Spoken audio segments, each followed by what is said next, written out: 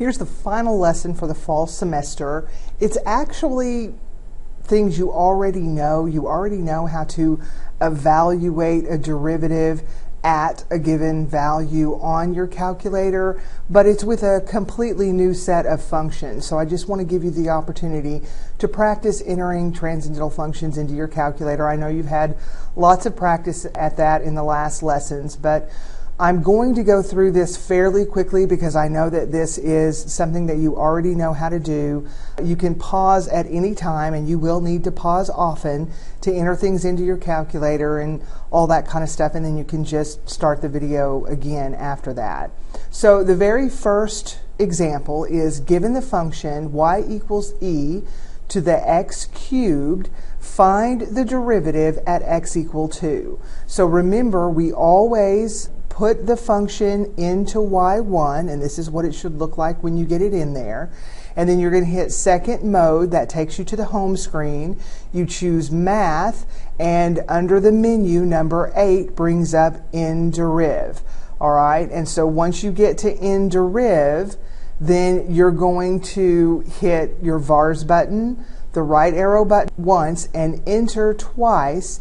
And what that does is that puts y1 into the open parentheses on nderiv. Remember, after that, you're going to enter a comma, then an x. That tells the calculator with respect to what variable. You'll then put another comma and then the x value that you want the derivative evaluated at. And we were told to evaluate it at x equal 2. You have to remember to put the closing parentheses there.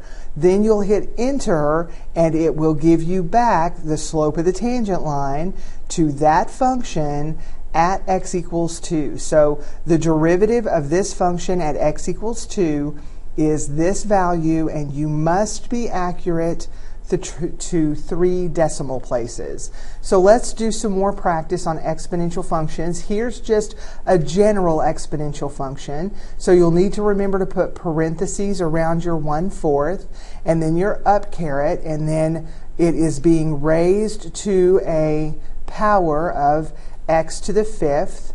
So you're going to put that into y1. You'll hit your second and quit button to go back to the home screen. You'll hit math and choose number 8. It'll give you nderiv with an open parentheses. Hit your vars button, do what you need to put this as y1 into your home screen, then comma, then x, then comma, then 2, then close parentheses, and this should be the value that it gives you back. Now, this means something. So be very careful, because your calculator is only doing what you tell it to do. You have to interpret the results that it gives you. And this says that there are 18 zeros before you get a 6. And trust me, if there are 18 zeros, then this slope is 0. All right? And here is the next example. Here we have e to the 3x to the 5th minus 12x squared plus pi. And so you're going to put that into y1. You'll hit the e button, and the up caret and the open parentheses will be there. Then you enter the rest of the information and hit quit. Go to the home screen, bring up nderiv, and bring up y1 and put it in the open parentheses. Then hit comma, then x, then comma, then 2, and close parentheses. Now, this result that you're going to get says that there are 24 places before you hit your decimal place. And I've said in the past that we don't do times 10 to the whatever. In this case, I'm going to change my mind. They're really not going to expect us to list 24 places and then a decimal and be accurate to 3 decimal places. I frankly have never seen anything this big as the result of any work on the actual AP test, but I wanted you to know there's a difference between a negative and a positive e value. This just tells you how many places you're going to move that decimal point.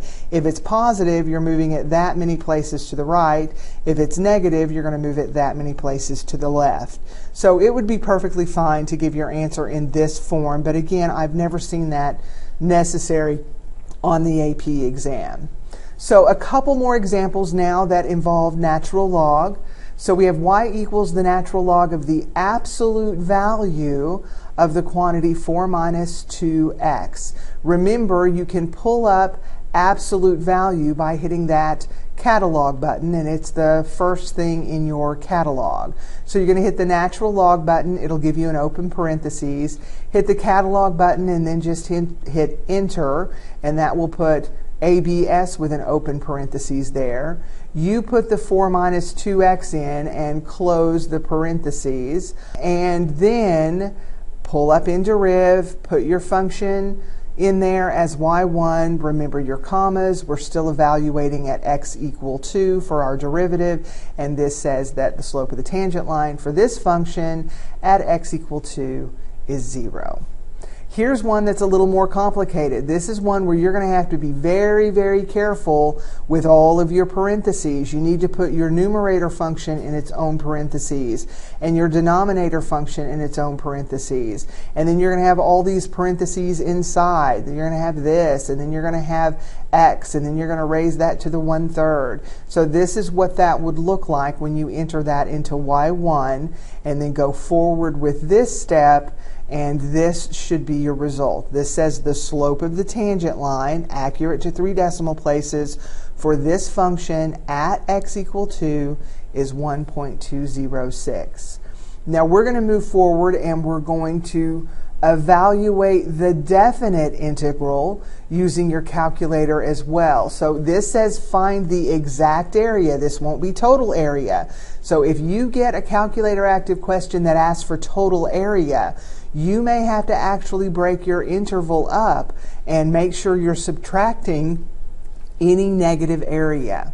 So we want the exact area between the graph of the function and the horizontal axis. That's this definite integral over this interval. So the first step in the process is the same. You're going to very carefully put the function into y1, then return to the home screen.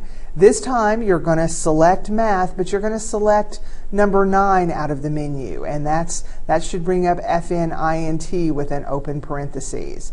Using the same process for entering the function, you hit vars, you hit the right arrow, you hit enter twice, then you're going to have your function entered in there, and you're telling your calculator to evaluate the definite integral.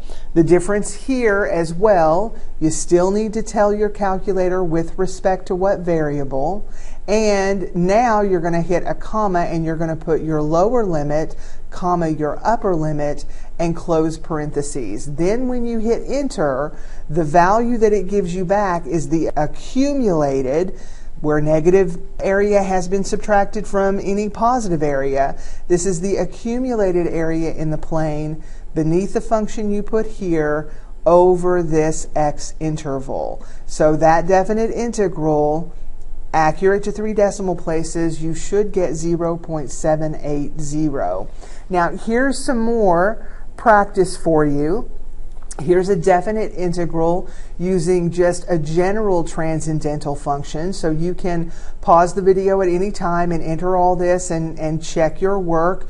Remember, this means we have 6 decimal places, right? And so we're going to have 5 zeros in front of that 9. So for all practical purposes, that's 0, accurate to 3 decimal places. Here is that kind of ugly looking function that we took the derivative of before. Here we're going to find the accumulated area between 7 and 8 on that function. Be very careful putting that into y1. You should get this for the answer, and you want to record that answer accurate to 3 decimal places. And finally, these two functions, from 0 to pi over 4 underneath this function, or in between this function and the horizontal axis, there's the value that you get, accurate to 3 decimal places. And for that natural log function, and we remember natural log, and then you hit the catalog, right, and just hit enter, and that will put absolute value there for you. And so we're integrating that over the interval from 3 to 5, and this should be the answer that you get, and there we are, accurate to 3 decimal places. So you can find area in the graph screen as well, just like I said last time when we did this before for our other types of functions. But the graph screen is not always accurate to 3 decimal places. Doing it in the home screen, you are guaranteed that that result is accurate to 3 decimal places. All right? So I know I kind of sped through that, but I realize that you just need to pause the video, enter the information, double check your work, and then move on. So there we are. There's your final lesson for the fall semester. Come to class next time. We'll do some more practice using your calculator on transcendental functions, and then we'll get ready for the Transcendentals exam.